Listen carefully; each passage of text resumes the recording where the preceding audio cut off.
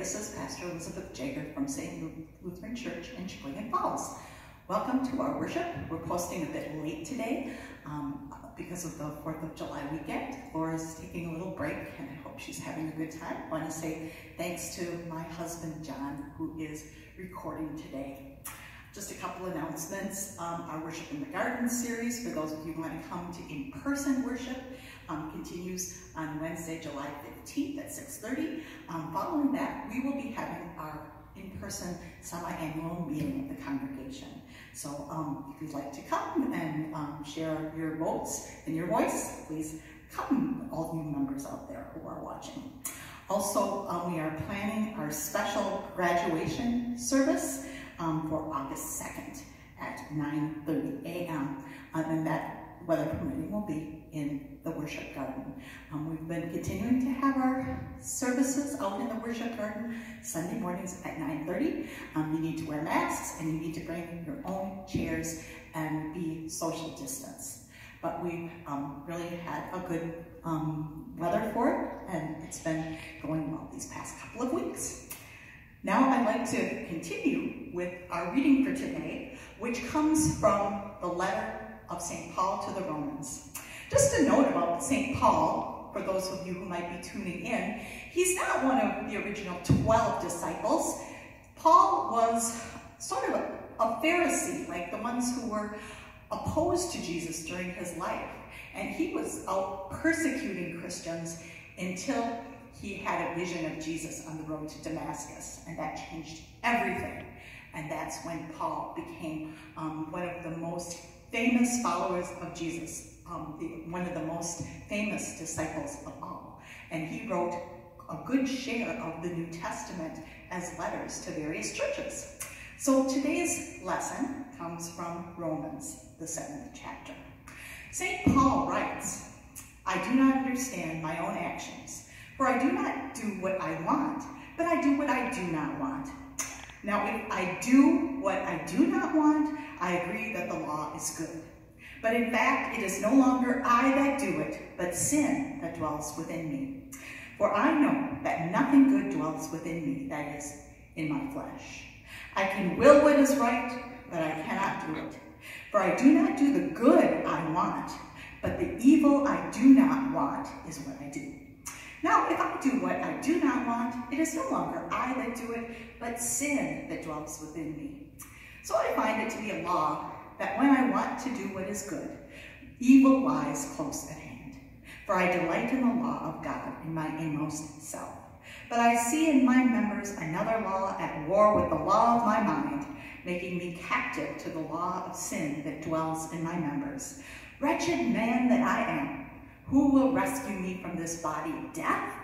Thanks be to God through Jesus Christ, our Lord." Let us turn to God in prayer. Lord, set us free from our baser instincts and passions, and make us willing captives to your law of righteousness. In Jesus' name we pray. Amen. Now today I'd like to start off with a heartwarming and adorable story from when I was a child. One of my friends had this cool ring, and I wanted it really, really badly. It was red plastic, and it had a little devil on it that said, "The devil made me do it." Now, I couldn't just go and buy one of these rings because she had gotten it in one of those vending machines that you see in grocery stores that have little toys in them. And so I couldn't count on putting my quarter in and getting the exact same ring. So I really wanted it, and I went back and forth in my head, should I or shouldn't I take it? Should I or shouldn't I? And I honestly can't remember if I took it or not, but I think I remember that I got in trouble, so I think I took it. But what I really remember is the struggle that I had. Now, today's words from the Apostle Paul, addressed to the church at Rome, are a reflection on that kind of a struggle that human beings go through when they struggle against sin and evil in their lives. It's what it means to be a disciple in a sinful world. Martin Luther spoke of it as being saint and and sinner at the same time. I'd like to invite you to pause and think for a moment. When have you experienced this inner struggle between doing the good you want to do and doing the evil that you don't want to do? Often we notice it in kids, but it also plays out in adult behaviors like alcoholism, gambling, and also the ongoing quest to get what we want and progress to where we want to get what we deserve in life, or what we think we deserve in life, no matter what it costs other people. Now, do you think that as you have grown older, matured in faith, that this struggle has disappeared or gone away? Is it easier for you to live a Christ-like life the longer you have lived? Let's look at Paul. Now, he's grown in his faith to the point where he is the spiritual advisor and pastor to others.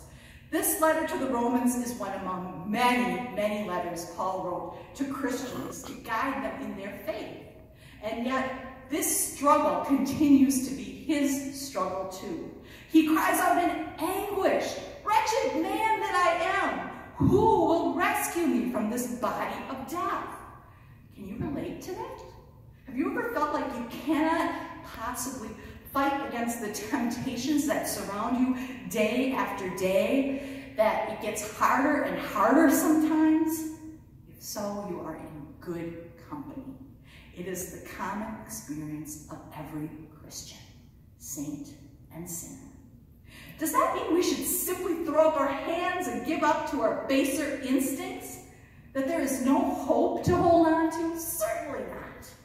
I think it helps that as we continue to grow in our faith, it becomes easier to discern these struggles. And with the guidance of the Holy Spirit, we can stand up against those struggles within ourselves. One of the marks of a mature Christian is the awareness of this struggle with evil in your life. One of the marks of a mature Christian is this honest awareness about who we are, honest about the civil war that goes on inside of us. It is to struggle with evil until our dying day. We all struggle. We all say to ourselves, "Oh, wretched person that I am." In the words of Martin Luther in the Small Catechism, his explanation to the third article of the Creed points this out so clearly. "I believe that I cannot by my own understanding or effort believe in Jesus Christ my Lord or come to him, but the Holy Spirit has called me through the gospel, enlightened me with its gifts, and made me holy and kept me in the true faith, and keeps me with Jesus in the one common church. Daily in this Christian church, the Holy Spirit abundantly forgives all sins, mine and that of all believers. On the last day, the Holy Spirit will raise me and all the dead and will give me and all believers in Christ eternal life." This is most certainly true. We cannot battle the sin that dwells within us alone, but God provides for us a counselor, an advocate in the Holy Spirit to show us the way. The longer I live in faith, the longer I realize that we can't make this journey alone, the more and more we need to lean on the Holy Spirit and listen to its voice through the study of God's Word, the support of other believers, and trust in the unique inner gifts that the Holy Spirit has endowed each of us with. The power of the Holy Spirit comes into your life and gives you strength. The Holy Spirit who helps you get over your alcoholism, your drug addiction.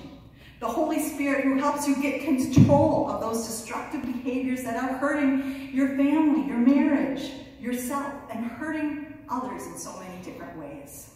The Holy Spirit comes into you and strengthens you and helps you to do what is right. The Holy Spirit forgiving you through the death of Christ on the cross. So when you find yourself struggling against sin, remember, you're not the only one. That God in Christ, through the Holy Spirit, has made you, yes, you, a saint. and will guide you to follow God's ways and to know the way to go. Amen. Now may the peace of God that passes all understanding guard your hearts and your thoughts in Christ Jesus our Lord. Amen. Thank you for listening, and stay healthy and safe until we meet again. God bless.